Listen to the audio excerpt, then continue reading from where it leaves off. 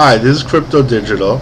Today I'm going to be talking about the Nook color got an update to Froyo Android 2.2. So I wanted to go over some of those changes. This is the Nook color. I'm going to turn it on. It's the home. That's the splash screen, and there's the home screen.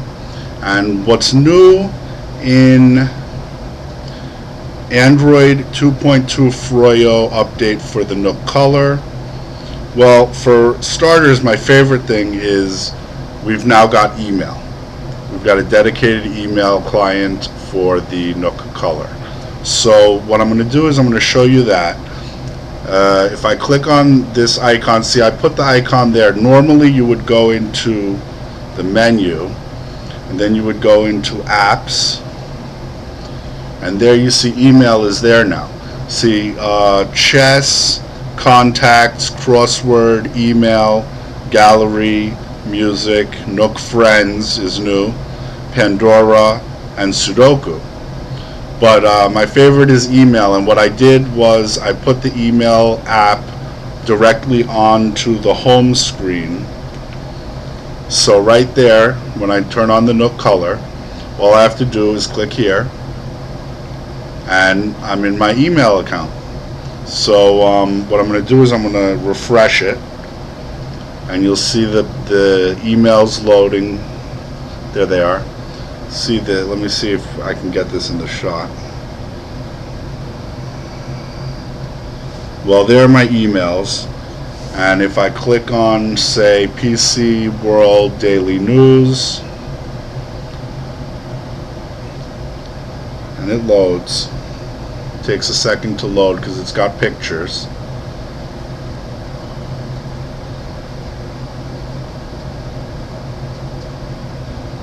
Loading. Dangers of Internet Explorer cookie jacking. What you need to know. There it goes, it loaded. Now I have to click on show pictures, and there they are.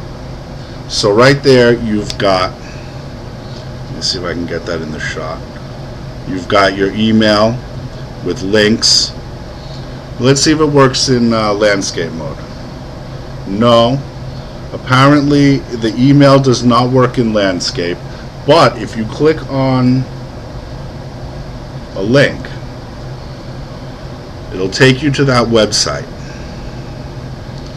in this case the article, and then you can switch it to landscape mode, and I think you can see that there. You get the mobile version of the website if it's available, otherwise you get the full website. Let's say you go into a full web. This is the mobile website because it's PC World, so it is available. But let's say I wanted to go to, I'm going to go into the web, and I'm going to go, I'm going to pull it down here. I'm going to go to, let's see,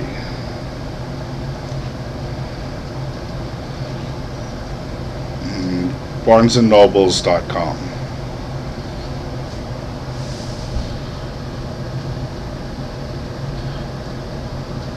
Oh, okay, it's going to load.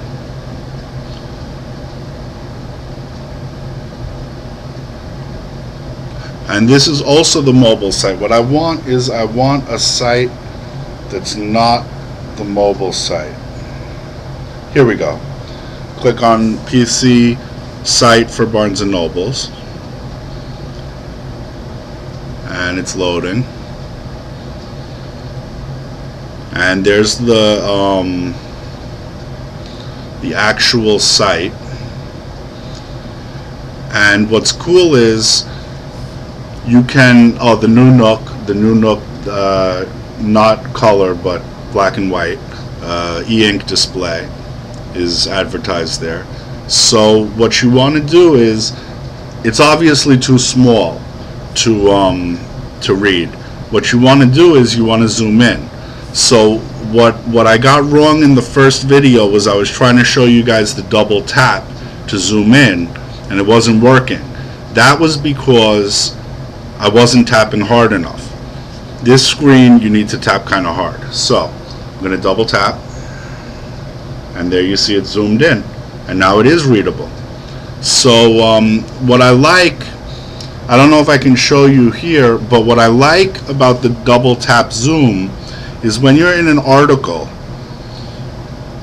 the text realigns itself to fit the screen perfectly. It detects how your mobile device, how big the screen is, you know, whether it's in portrait or landscape mode, and it will realign the text perfectly for your screen. So that's a feature I like about mobile devices with regular sites, is it does that. If it's a mobile site, it'll automatically realign without double tapping, but if it's a regular site, you double tap and it realigns. Now obviously still landscape mode will work as well, portrait, landscape, and you can scroll up, down, side. Well, the site takes up the full screen, so there's no side, but you can move up and down through the page, view it like that. So what else is new about Froyo on the Nook color? Not a lot. As you see, the menu is still down here with the menu button. Your books, your library, you can scroll through that.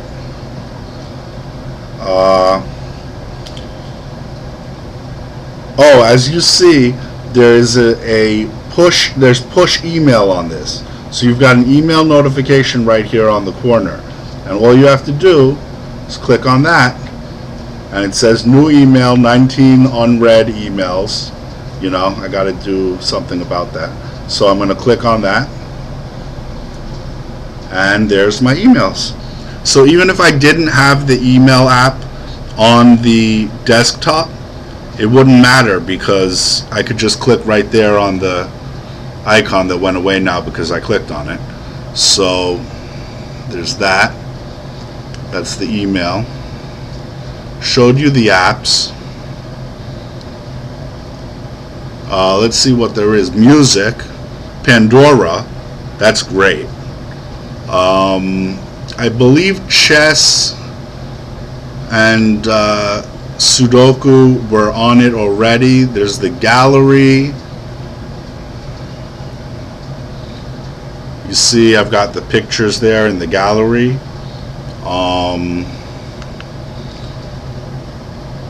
Oh, I didn't want that on the desktop, so I'm going to remove from home. There we go. Still have the menu up here where you click on more. It shows you the menu on the side there of all your recently the books, the periodicals, and the files that you recently were reading.